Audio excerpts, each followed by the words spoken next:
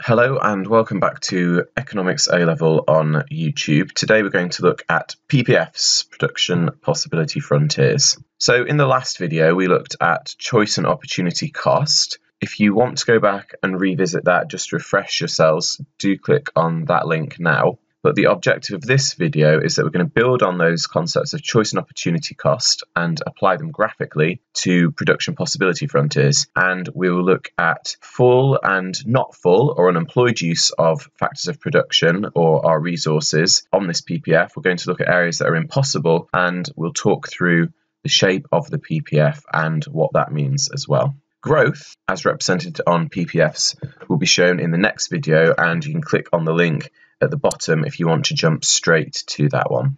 So we first of all got to start by defining what a PPF is, because that will tell us what it does. So in economics we say that PPFs measure the maximum possible combination of two goods or services from a given number of inputs, which we said were factors of production last time, and we assume that all resources are fully and efficiently employed.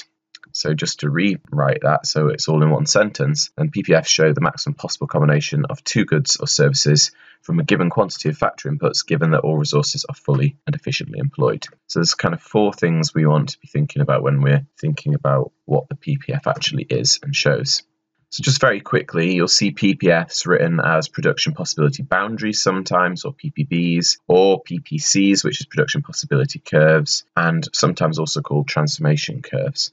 This is a PPF, this is what it looks like, and we are assuming that there are only two goods that we can produce with the given quantity of resources that we've got. So let's say we've got a pile of wood and we can make chairs or tables out of it.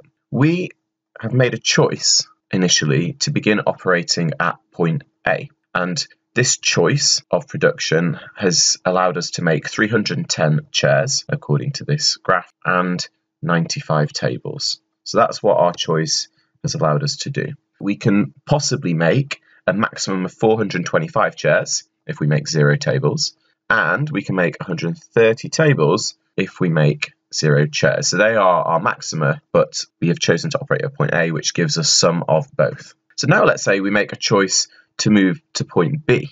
This is where opportunity cost is now shown, because by moving from point A to point B, we have gained, as you can see from the bottom axis, 95 to 120 tables. So we've gained 25 tables, but we have foregone the next best alternative, and the next best alternative in this case is to produce chairs, and we've given up or foregone 135 chairs to do so. So we've gone from 310 to 175 chairs, which is a loss of 135 chairs in order to gain those extra tables.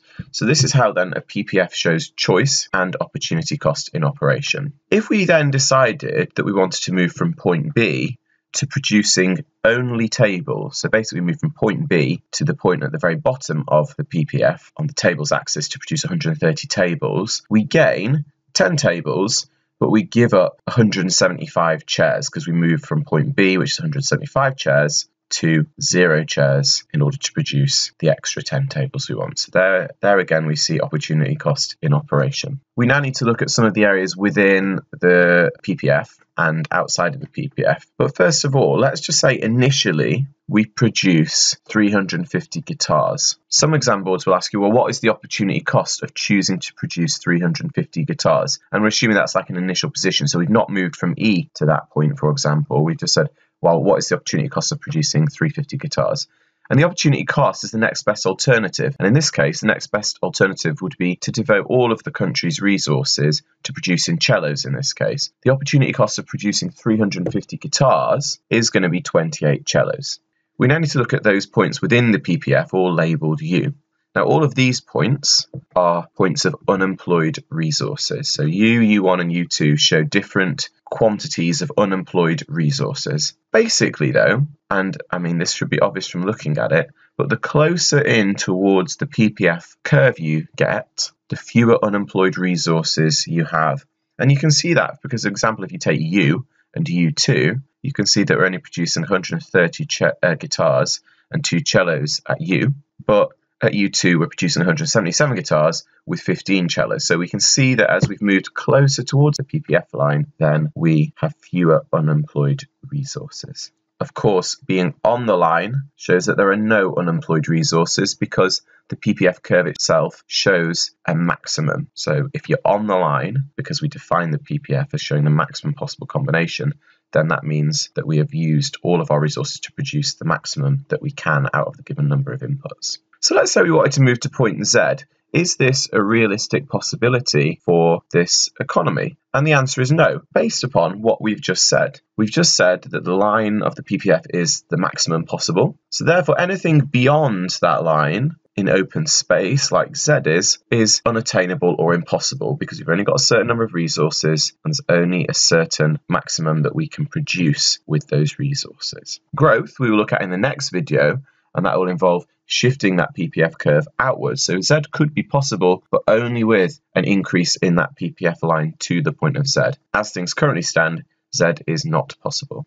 U2 to E is an interesting example on this PPF as well, because it shows that we can move from somewhere within the PPF to somewhere on the line and not have to sacrifice production of one good for another good.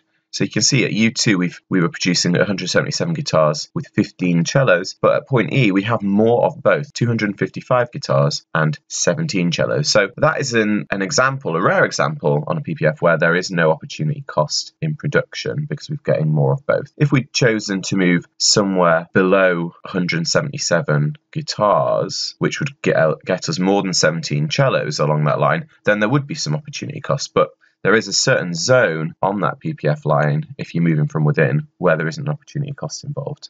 Okay, we need to quickly look at what efficiency is in relation to the PPFs because exam boards will ask you about this. There's two types of efficiency that we're going to look at. We're going to look firstly at productive efficiency, and anywhere on that PPF curve is productively efficient. So productive efficiency takes place where production occurs at the lowest possible cost, and we need to have a condition of technical efficiency for productive efficiency to exist as well, which is out of a given number of inputs, you produce the maximum output from them. And PPF curve showing the maximum possible combination of goods demonstrates that type of efficiency. So any point on the line, ZQ, ETS, is productively efficient. We're also concerned with something called Pareto efficiency after the economist Vilfredo Pareto, and what this shows is that we can't get more of one good when we're on the PPF curve itself, so any of those points, ZQ, ETS. So we can't have more of one of those goods if we're operating at anywhere along that PPF line without giving up or sacrificing some of another good. So for example, let's say we wanted to move from E to Q to get more cellos. You can see that if we do so, we move downwards on the guitar axis and have fewer guitars. And the same if we wanted to move from T to S to gain more guitars, then we have to give up a certain number of cellos. Anywhere along that line then is a Pareto optimal outcome, Pareto efficient, and is also productively efficient. And any of those points within inside that PPF boundary are Pareto and productively inefficient. Please note, though, that the PPF doesn't demonstrate allocative efficiency because allocative efficiency is concerned with producing the quantity of goods and services that maximize consumer utility or satisfy consumer demand. And we can't say which of those points, ZQ, ETL, or S, in an economy are going to maximize consumer utility or satisfy all of consumer demand. They're just points along a PPF. So we don't know which of those shows the allocatively efficient level of production. We need to talk about the shape of the PPF as well, because as you can see, it's concave, i.e. it bows outwards. And the reason for this is because it demonstrates what we say is increasing opportunity cost. So if, for example, we start at one point on the PPF, if we want to keep increasing the number of tables produced each time, we have to give up a greater quantity of chairs. So you can see this from A to B, we gave up 135 chairs in order to gain 25 tables. Now, if we move from B to C, we have to give up a greater quantity of chairs. We give up 175 chairs in order to gain 10 extra tables. You can see from that there's an increased opportunity cost as we move down the PPF because of the concave shape. We've got to ask why this is, though, and there's two concepts we're now going to look at. Firstly is the concept of diminishing marginal returns. The word marginal here refers to extra, or the next unit of production. So what we're talking about here is if we moved from A to B, that's a marginal point because we've moved from one point of production to another, and then from B to C the same. So we've said that A to B and B to C give us different increases in the number of tables. If we move from A to B, we gain 25 tables. If we move from B to C, we gain 10 tables. You can see that the gain in tables has reduced the further down the production possibility curve we move. We have to ask ourselves why this is. And if you think about an economy, it's got a given quantity of factors of production. And some of those factors of production are better suited to producing certain types of goods than others. So if our initial factors of production were divided at point A, where we had the people producing the 310 chairs who were very, very much suited to it, and the people producing the 95 tables who were less suited to chair production and better suited to table production, when we move towards point B, we have to give up some of those factors of production that are producing chairs and reallocate them to tables. And so some of the people who are better suited at producing chairs are now having to produce tables according to this PPF. And they're not just people that we're talking about, we're also talking about factors of production such as land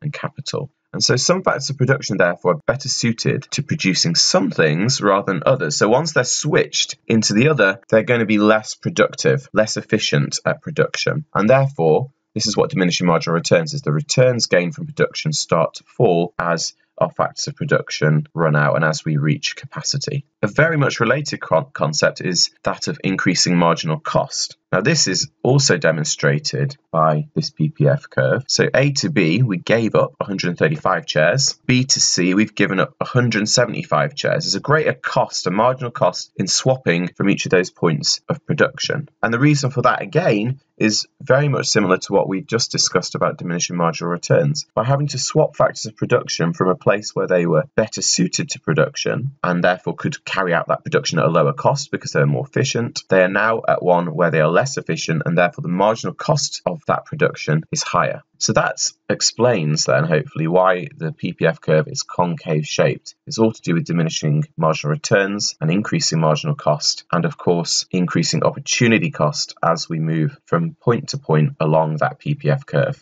One final thing is that sometimes you'll encounter straight PPF curves, and this just demonstrates that there's constant opportunity cost. There's no bowing of the curve outwards, and therefore it's a linear relationship. So for example, here, if we started at 9 chairs and 0 coffins, if we wanted now to start producing some coffins and we reduced our chair production to 8 at point A, we've gained 2 coffins. And similarly, if we then decided to move to point B, we've given up 1 chair again and gained 2 coffins again. So we've moved from 2 to 4 coffins. So therefore, this is showing you that there's a constant opportunity cost any point down this straight line PPF.